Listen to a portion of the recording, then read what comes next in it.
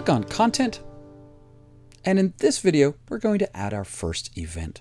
Click Add Content, and choose Events. So we're going to set up a fictitious event and demonstrate a couple of things that we've set up. So for the event name, let's call it Drupal Camp Cincinnati. I live just outside of Cincinnati, Ohio, so that makes sense. This is the first Drupal camp in the southern Ohio region. Now, I will say this, there's an amazing Drupal camp in Ohio called Drupal Camp Ohio. It's up in Columbus every October, November.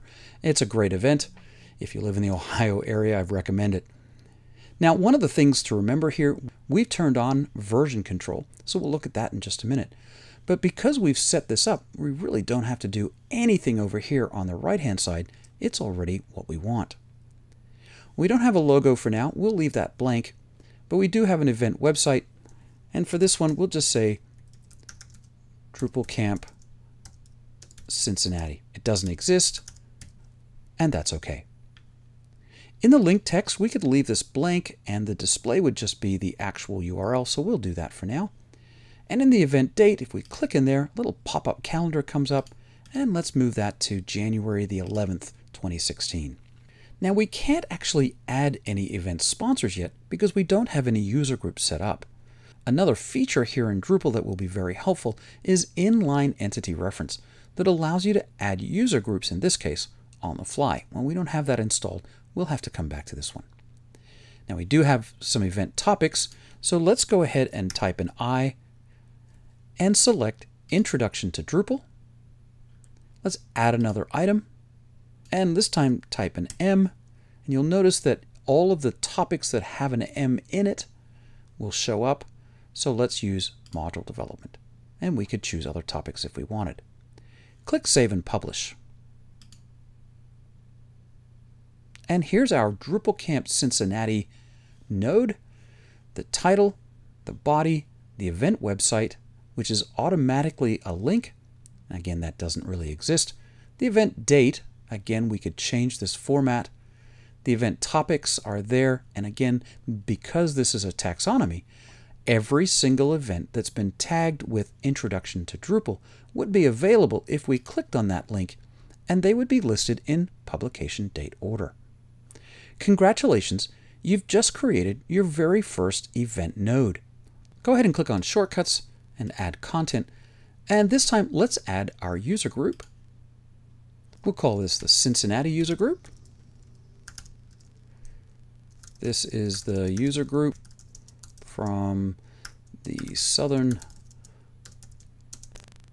Ohio region based in Cincinnati. We meet on the third Thursday of every month.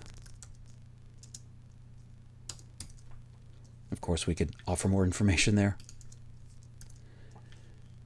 The URL for this user group is https://groups.drupal.org/Cincinnati. Now, that doesn't actually exist again.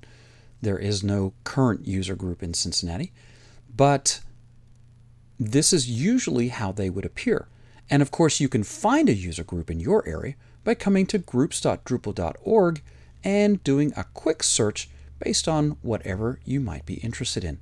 There are user groups literally around the world. We'll talk more about that at the end of the class. The group contact, let's just say it's Drupal space group. I know that's not a real first name. And then the contact email is drupalgroup@email.com. Now, this doesn't have to be a real email address, but it does have to be a properly formatted email address. Otherwise, Drupal will reject it. On the group level, you can choose multiple levels here. And then on the event sponsored, now that we have an event in there, if you just type in a D, you can choose Drupal Camp Cincinnati. And again, if they sponsor other events like a DrupalCon or something, you can add them in there. Click Save and Publish. Congratulations, you've just created your first user group. Now, I recognize these fields are a little bit messy. We're going to clean those up in another video in just a little bit.